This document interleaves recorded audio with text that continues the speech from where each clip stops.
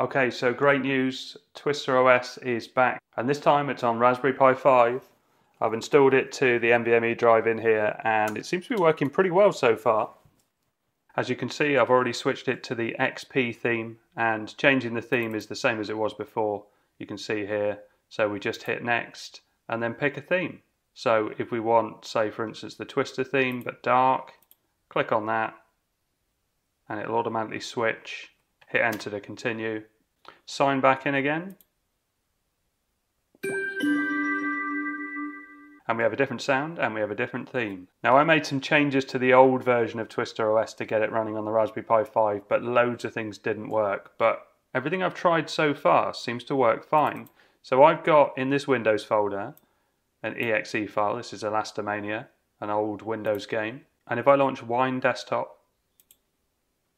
and hit start and go to control panel and add remove programs, I can then navigate to the desktop. So we hit install and we'll go back. So home, Pi, desktop. You can see I've got the Windows folder here. It's not showing up at the moment, but if I change this to exe files, you can see it shows up. Let's double click on that and it starts to install just like a Windows program. So let's hit next and just install that. So none of this worked in the previous version on a Raspberry Pi 5 because it wasn't optimized for it, but this looks to be. I haven't heard anything apart from Tom Turmchenbauer sent me an email today, and also I noticed there were some changes on the Twister OS site. Right, where is that then? That should be installed now. So we hit start and programs, Elastomania is there. And it's launched. Not sure what's happening with the window, but it has launched and I'll take that. Actually, I did have this happen with Windows. I've got another version of Elastomania which doesn't do this. But just to show that it's working and you can hear the sound is working. So we have Windows games, super easy to install with Wine Desktop.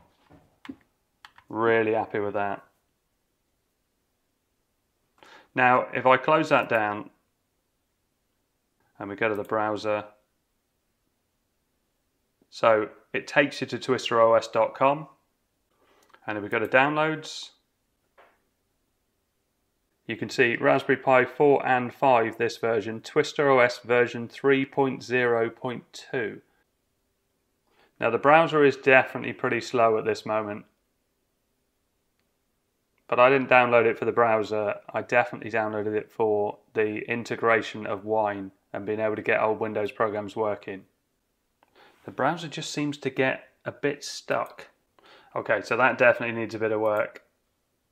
So all of the Wine bits here, like Wine Tricks, Wine Task Manager, Wine Program Manager, Wine Killer, Wine Desktop, and Wine Configuration. Oh, and Wine shows up at the bottom here with the programs and Elastomania, so you can launch it from that as well.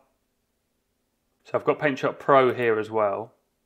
So let's copy that. And let's extract it here. Yeah, that's the exe. Let's pop that in there. Is that done? Yeah, that's done.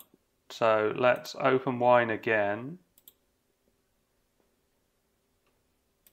And we'll see if we can install PaintShop Pro. So add programs and install on my desktop. Exe file, or all files will do the same thing, and let's double click on that, and as you can see PaintShop Pro is starting to install, although it looked like that might have crashed. Oh no, it's still working. So next, I accept and next. And we'll do a complete installation, why not? Well, that seemed to happen quick. So if I cancel this bit, and does it show up in here? Yeah. PaintShop Pro. Amazing. That's so good. Yeah, really, really happy with that.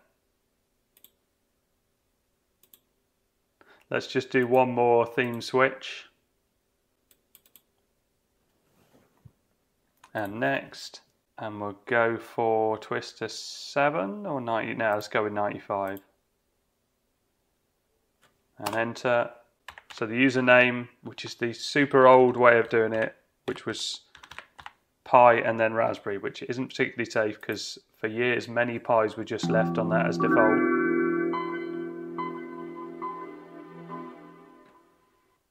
Oh, we've got, not everything has changed at the moment. It hasn't changed the wallpaper at this stage. Okay, so it needs a bit of work, but I'm just really happy to see it back up and running again, and happy to see that wine integration. I'm sure a restart will probably sort that out. I like the WinZip icon here on the Paint Shop Pro. So if you were intrigued about my case, I've just put 4 magnets on. So I bought a load of magnets off TikTok, and I just screwed the screws in, and then that sticks in place. So these are very, very strong magnets. And I was inspired by this mini PC, which will be in an up and coming video. So this has got magnets to be able to take off the side casing, which is really cool. And it allows you to change the RAM and also change the storage on it as well. But there'll be a longer video about this mini PC coming soon. Okay, so I hope this helps. Thanks very much for watching. Please like and subscribe.